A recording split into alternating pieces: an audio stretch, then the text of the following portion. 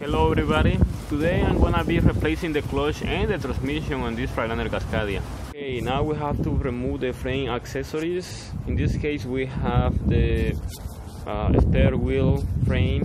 Okay, now we have a lot of room to go underneath the truck. To drain the oil, the transmission oil. Okay, now I'm going to remove the exhaust pipe. It goes all the way to the filter. Now I'm going to remove the air tank from here. I need to drain all the air. Remember to drain all the air first and then disconnect the hoses. All the hoses around the tank. There is some oil hoses in front of the tank. These are the push quick connect hoses. You just press this little round thing over here. Press it down and pull the hose to the opposite side to release it. Then we're gonna remove these U-bolts, U-clamps. We're gonna remove them. There is some bolts over here. There's another one, and there is another one right there holding the front area of the tank too. Now I'm going to remove the air tank brackets. Okay, now I'm gonna remove the dry line. Okay, the dry line is completely removed. Now we have full access to the transmission, to the bottom and the top of the transmission. The first thing I'm going to remove is the jug, the rear jug. This is a 2 3/4 socket. This is a big socket. I'm going to remove it because I'm going to replace the transmission anyway, so it's easier to remove this ball, this nut over here. But if you are not going to replace the transmission, you don't have to do this process.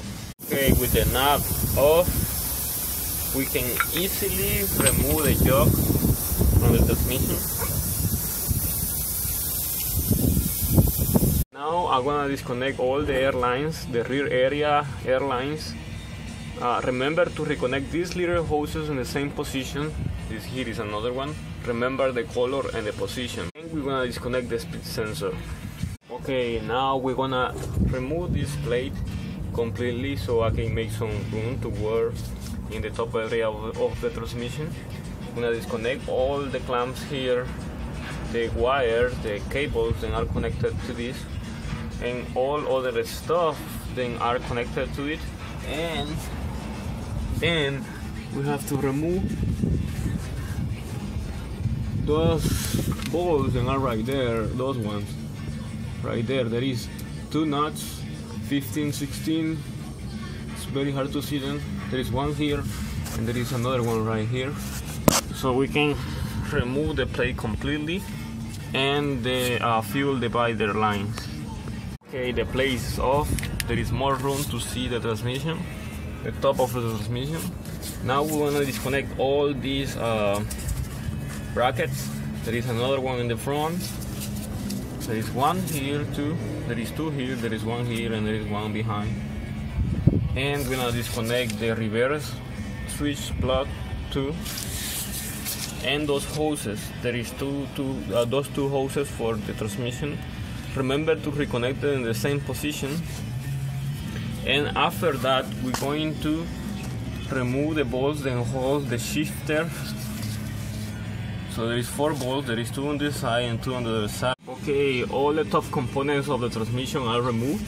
The shifter is on a side. Always try to put it on a side so it doesn't interfere on your weight. Okay, now we're gonna start disconnecting all the components from the bottom of the transmission. We're gonna start by disconnecting the cooler hoses, these 2 hoses. Okay, now we're gonna disconnect the clutch auxiliary cylinder or the slate cylinder. We're gonna disconnect 4 bolts. We're gonna remove 4 bolts. There is 1 here, another one here, and there is 2 on this side. And then we're gonna pull it to disconnect it from the fork. Okay, now we're going to disconnect this bracket that holds this wire, this one here, and this other bracket that is here too. Okay, now we're gonna remove the service plate, the transmission service plate here, to get access to the clutch. We're gonna remove the engine, the flywheel plate. Okay, before we continue, we wanna clean all this dirt around here, in here, and in here too. Okay, now we're gonna rotate the engine from the flywheel here to get access to the clutch mounting bolts, which are those.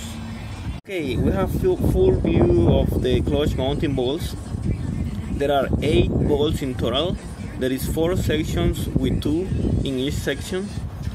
We have to remove those bolts using a 5/8 or a 16mm socket. I just gonna say one more thing about the clutch. Is for any reason that you planning to reuse the clutch, you gonna insert a ball in here, just like this one, just like this ball. You're gonna insert it here, and you're gonna screw it, and you're gonna tie the ball to prevent the press to disadjust, because we have a Eaton Solo clutch. You can see that line over there, that's a Eaton Solo. If you have an easy pedal, the one you can adjust manually, you don't have to do this if you're planning to reuse the clutch. Anyway, I'm gonna remove all these 2 bolts, and then I'm gonna rotate the engine. I'm gonna remove the other 2, and so on until I get the press completely released. Okay, now the clutch is completely disattached. It's fairly smooth, as you can see. It moves around very easy. Now the transmission is ready to be removed completely. We're gonna start by removing the hard to get bolts. There is one right here. There is one hard to get bolt in here. We have to clean all that to get that bolt, and we're gonna get this bolt right here, this one right here, and the other side too. That bolt right there, you can see that bolt. Okay, the hard to get bolts are completely removed. Now we can safely place the transmission jack underneath to remove the rest of the bolts that are holding the housing of the transmission. Okay, the transmission jack is in position.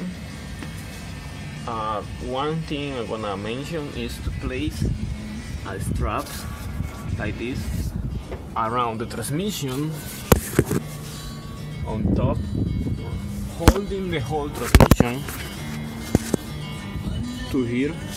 This will prevent any accidents, any unwanted accidents, or any problems while you are removing the transmission.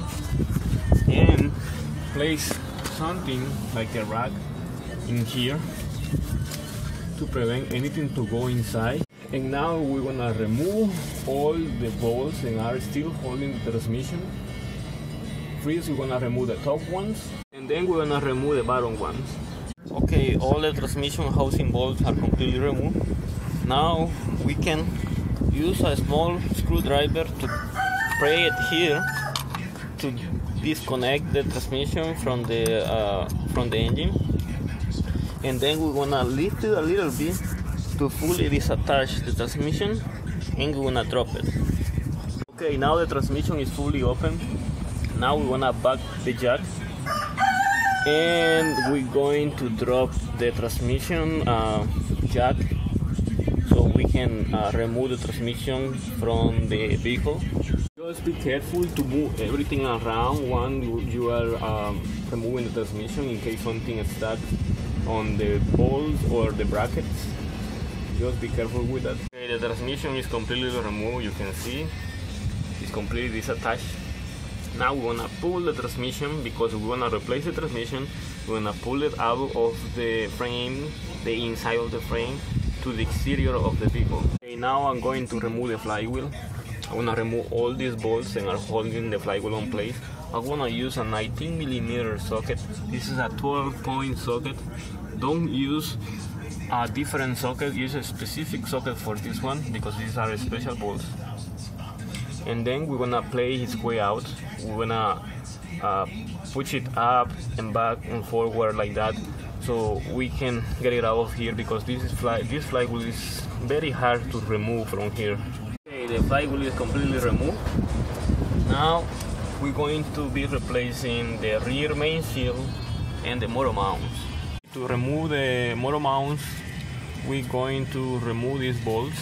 These are 1/8 bolts, both sides. We have the other two here, but this side we have the exhaust bell on top, so we have limited space. so we need to use a long extension ratchet to remove this. For this size we can use an impact gun because we have enough space. Okay, with the 4 bolts of the motor mount removed, I'm going to place the flywheel plate, and I'm going to place a bottle jack right here to lift the engine up so I can release the pressure from the motor mounts. Okay, the engine is up. Now we can proceed to remove the motor mount, but first we're going to remove this bracket over here using a 15-16 socket. And now we can safely remove the motor mount without the bracket here. We have enough room to do it.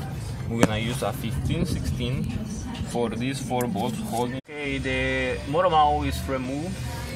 I have it right here with me. It's all broken, as you can see. I have the new one here, so we're gonna install this one. Motor mount is on place. Now we are going to tie the bolts and hold the motor mount in place. Okay, the motor mount is on place. Now the next step is to place this bracket. Okay, the bracket is on place, but before we tie the bolts, we need to insert the engine motor mount support bolts and start them, because if we don't do this right now, later it's gonna be really hard to install them. Okay, the motor mount, the bracket and the bolts are on place. They're still loose, don't tie them.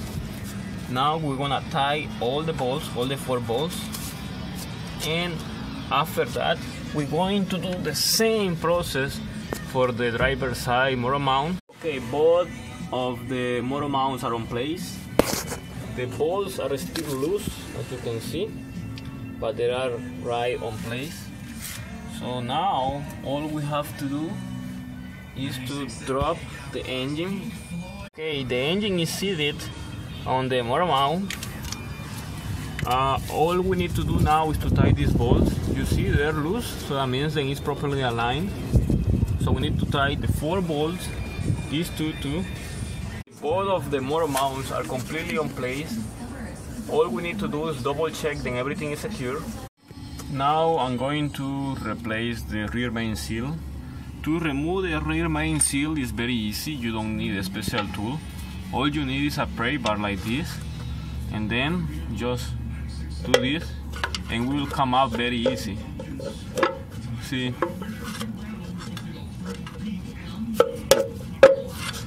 That's all. Okay, now I'm gonna clean the surface a little bit. Okay, here is the old seal and here you have the new seal. Always compare them before installing them. And here I have the installation tool for the rear main seal. Okay, now I'm going to place the new seal. Now I'm going to install the tool. Okay, with the tool in position, I'm going to tie these bolts to secure the rear main seal compressor. Okay, now I'm going to rotate this by hand to start compressing the seal until it sits. Now with a small ratchet I'm going to rotate the tool seal compressor. Make sure to do it slowly so you don't force anything. It should be very easy to go. Rotate the tool until the seal sits. Okay, the rear main seal is fully seated. Now we're gonna remove the tool. Okay, now just double check then the seal is properly seated. If for any reason you see that the seal is not properly seated, you have to remove it. But if you remove this seal, you have to replace it with a new one.